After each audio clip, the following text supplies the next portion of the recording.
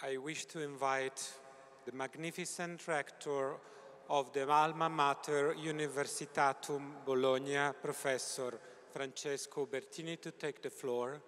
But before to leave the stage to him, because this is an academic event and needs to be concluded by an academic, I really wish to thank all of you from the deepest bottom of my heart to have been so kind to come in Bologna and to honoring myself, my country, and my government with your presence. Thank you very much.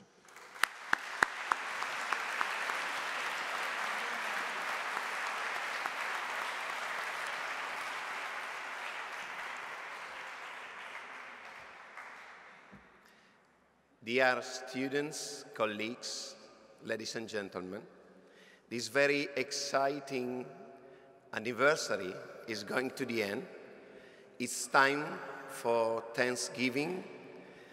Let me express my deep gratitude to the Magna Carta Observatory and the President Saibor Norda, the European Student Union and the President Adam, and also the new President, to the European Union Association and the President Michael Murphy, the Italian Ministry for Education and Research, and the Director Federico Cinquepalmi, to our partners, BFUG, European Commission, CIMEA, Italian Rectors Conference, Studiare Sviluppo, to the Scientific Committee for their great job in selecting the themes and the presentations out of more than 150 contributions, to all the guest speakers, the keynote speakers, the roundtable panelists,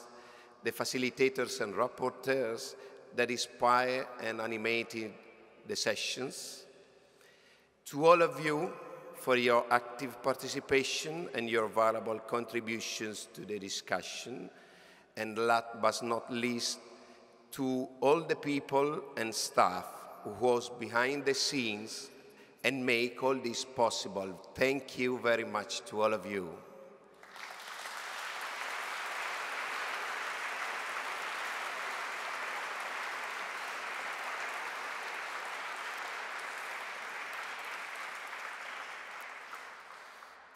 In my opening speech, I mentioned the two milestones of the European higher education landscape that took place in Bologna.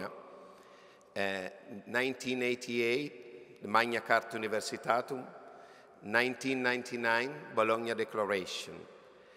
I really hope that 2019 will mark a new milestone, a new phase of the Bologna process, with a new impetus for the next 20 years and beyond, to unlock the full potential of European higher education area going global, to face the new challenges emerging by changing societies for a more ambitious and inclusive European higher education area, with new ways of working and engaging higher education communities, and I mean students, professors, researchers, staff.